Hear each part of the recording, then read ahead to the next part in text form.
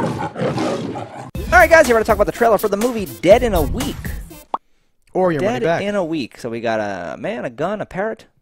My first, so like lighthearted hitman story or something, right? British or something, right? What vibes are we getting here? I could feel British. I'm feeling a little British.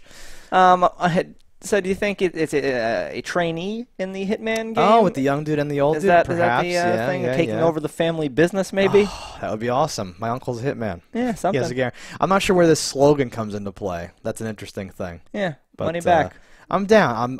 Does it say it's a comedy? Yeah, comedy, action, and adventure. So this is definitely going to be the lighthearted side of a bit of whole 9 yards thing with hitmans. Let's check it out. That looks interesting. Charming as fuck. I love it.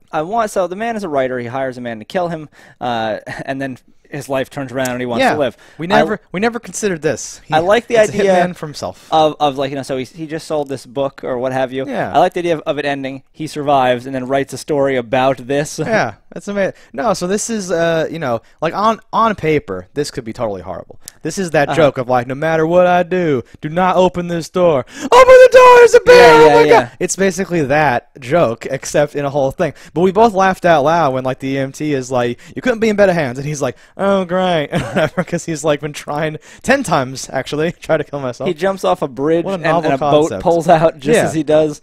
No, it has some fun to it. This is amazing. He can't kill himself because he's a hapless fuck. He hires this old assassin who's like also not able to effectively kill him. And it's not like a weird improv-laden Melissa McCarthy shitty comedy. It looks tight. Looks like a real movie. And it's got Doctor Who. Yeah, right. I was gonna say, can't beat that. It's got a nice little bit in there because that's even showing us that like this is causing friction for the hitman, and that's why. Because you'd be like, why doesn't he just stop? He has a supportive wife too. Oh my God, his wife, where she's like, hello, honey, show me, still got it. Yeah, no, that's amazing. This is hitting so many funny things, and they're showing us so many elements to it, right? And it was British. And it was okay, yeah. I think Wilkinson tipped me off. That's a British ass.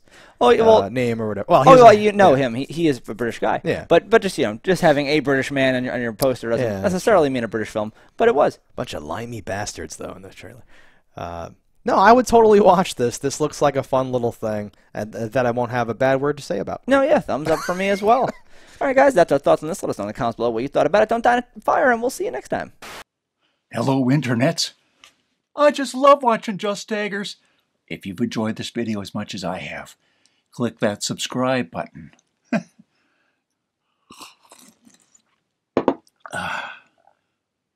Peace out, homies.